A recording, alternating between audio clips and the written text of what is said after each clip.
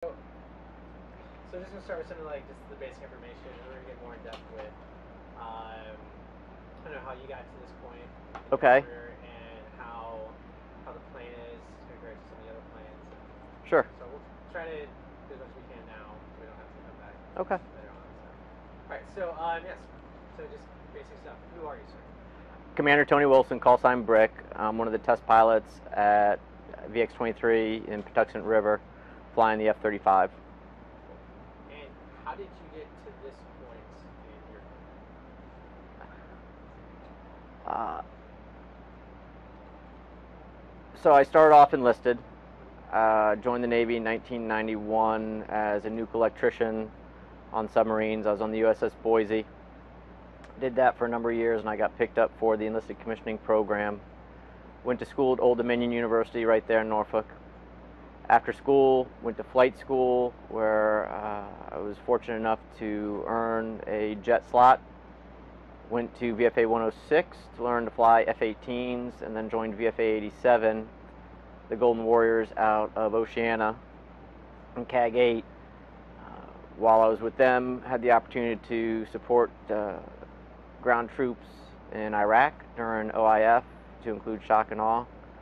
After that, went to test pilot school, which is the first step to becoming obviously a test pilot on Patuxent River. After that, I joined the F-35 program for the first time. Back then we didn't have a lot of planes flying, but did a lot of simulator work leading up to some of the work that we're doing today on the boat. When I was done with my first tour at Pax River, went to VFA 102 in Japan, did a department head tour in Super Hornets, and then was fortunate enough to return to VX-23 and the F-35 ITF to fly the F-35. So you went once, then came back, then came back. Exactly. So, testing the F-35, you're essentially at the forefront of naval aviation, kind of like Alan Shepard or Chuck Yeager, obviously. Well, I'm not to that level, but... Well, I mean, but I think a lot of people still imagine you guys, you're one of the kind of the next.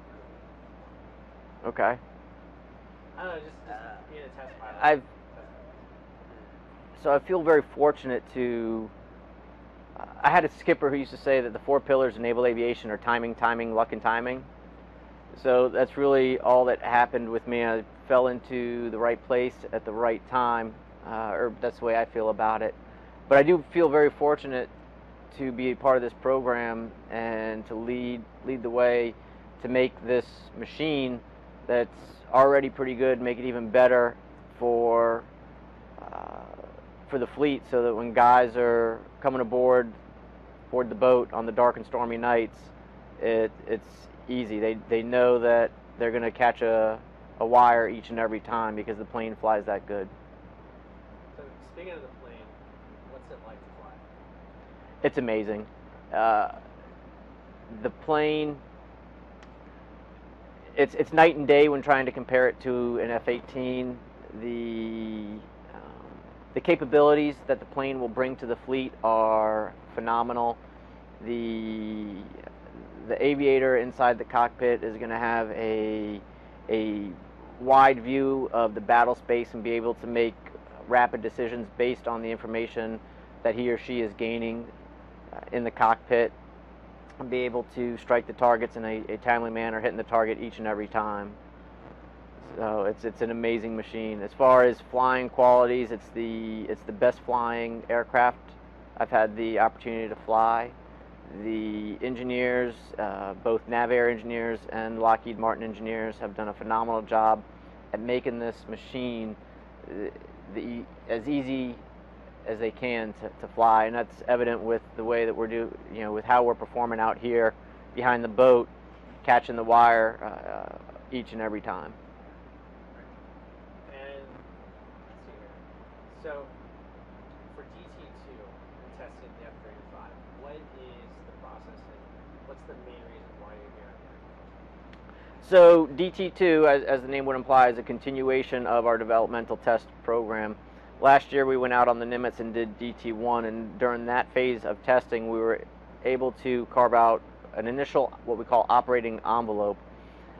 you can do all the testing that you want shore-based, but there's just certain things about the boat that you can't simulate on shore.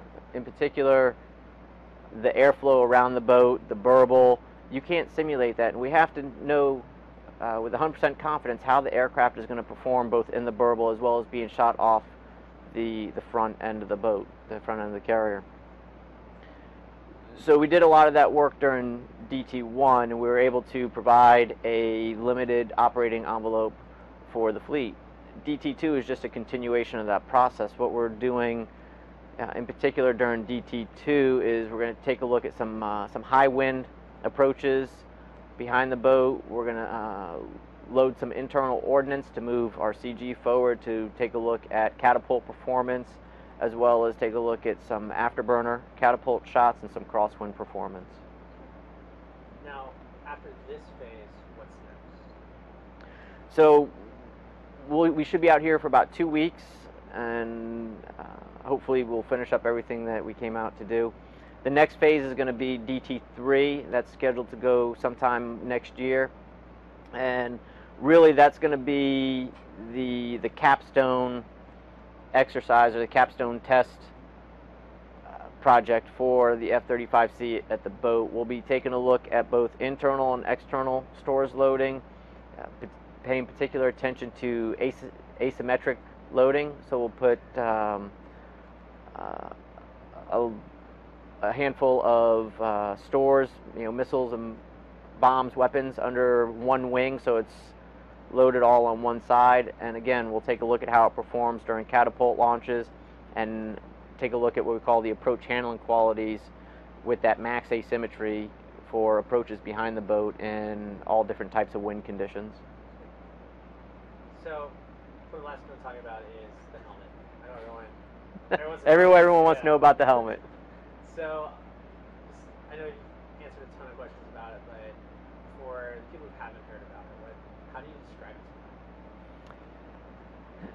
So the helmet is a leap in technology from what tactical aviators have been flying with for the last 20, 30 years. If you take a look at legacy aircraft, F-16, F-14, F-18, they all have a HUD, or a heads-up display, a piece of glass that sits in front of the pilot and displays critical flight information, airspeed, altitude, attitude, as well as weapon status, targeting information. So the pilot garners a lot of information off this heads-up display. And it's very important, especially for a tactical aviator, because every time, if you taking a step back in Vietnam, it wasn't the threat that you saw that got the pilots killed, it was the threat they didn't see. So aircraft designers have tried very hard to let the pilot keep his head out of the cockpit as much as possible to scan the area around him. So with the HUD, it's a very defined space where the information is provided.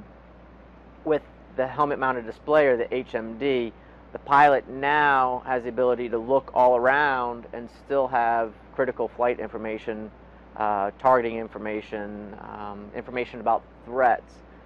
And it's all displayed on the helmet. It's all integrated. So no matter where the pilot is looking, he or she has that piece of information available to them. So I guess one of the final question is, what's the best part about being just flying the F-35? There's so many things about it. The excitement of getting to try something new and doing something for the first time, the sense of satisfaction that you are helping develop a safe and lethal machine that the fleet is going to be able to use, that we're going to bring stealth to the fleet, and they'll be able to employ that against America's enemies.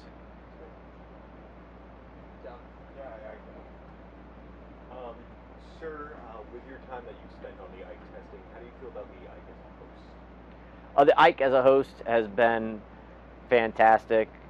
The crew has been welcoming and excited about having the aircraft here. There's the friendly, rivalry, obviously, about the plane, but the crew has been fantastic.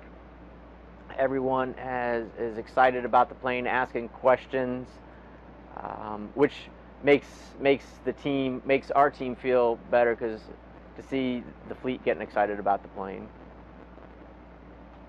And one of the more interesting things I've found about this is we have the brand new pinnacle of naval technology on one of the Navy's oldest warships, and how all that can coexist together. How do you feel about that relation?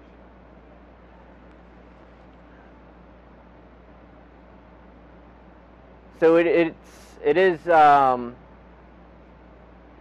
is a unique dichotomy to see the newest the newest fighter on one of the oldest decks in the fleet, and to see them integrate seamlessly. It's a testament to both the ship designers of past and the aircraft designers of present, that we're able to take brand new weapon systems and put them on our warships, regardless of how old they are.